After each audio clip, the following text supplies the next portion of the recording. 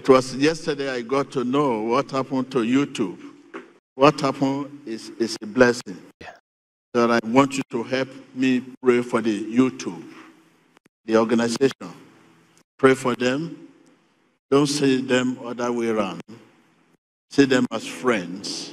Quite an interesting story coming out of Nigeria, and the popular YouTube channel of the late founder of the Synagogue Church of All Nations, Prophet TB Joshua, has been deleted by YouTube once again. This is coming just weeks after MultiChoice removed Emmanuel TV from its DSTV and GoTV platforms. A group calling itself Open Democracy claims responsibility, saying that it had reported more than 50 abusive videos on affiliate channels of Emmanuel TV amplifying abuse against TB Joshua's accusers. Open Democracy claims it was also responsible for the suspension of the YouTube channel of Prophet TB Joshua in April 2021, just 2 months before the passing of the Squan founder.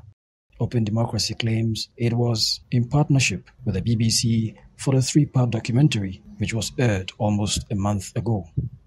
It is unclear, however, the reasons YouTube would give this time, since it claimed 3 years ago that the channel was violating its user guidelines due to broadcast of hate speech.